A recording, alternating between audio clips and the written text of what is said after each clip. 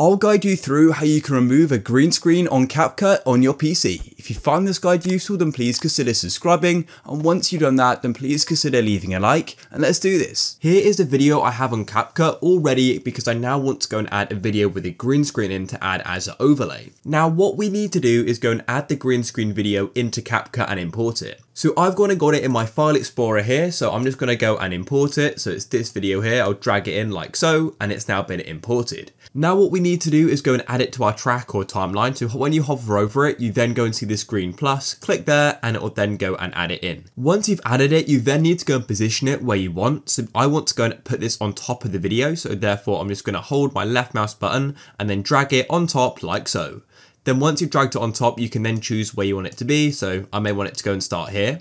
And then when I go and move my cursor over it and I play it back, as you can see, you can then go and see it's a subscribe animation. So now what we need to do is go and of course remove the green screen. So to do that, you just need to go and click on the video so it's selected and highlighted, and then go to the top right. And what you need to do is make sure video is selected, and then you'll see the option for basic. And what you need to do is go and click on cut out like this. And then we've got the option for chroma key. Go and toggle this on, or select it, I guess, click on it.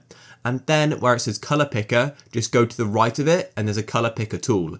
Click there, and with this we can now go and select the color we want to go and remove. So of course we want to go and select the green. So let me go and click on the green like this, and then once you've selected it, you then need to go back over to the right and you need to go and choose the strength. As soon as I start increasing the strength, as you can see, the green is being removed.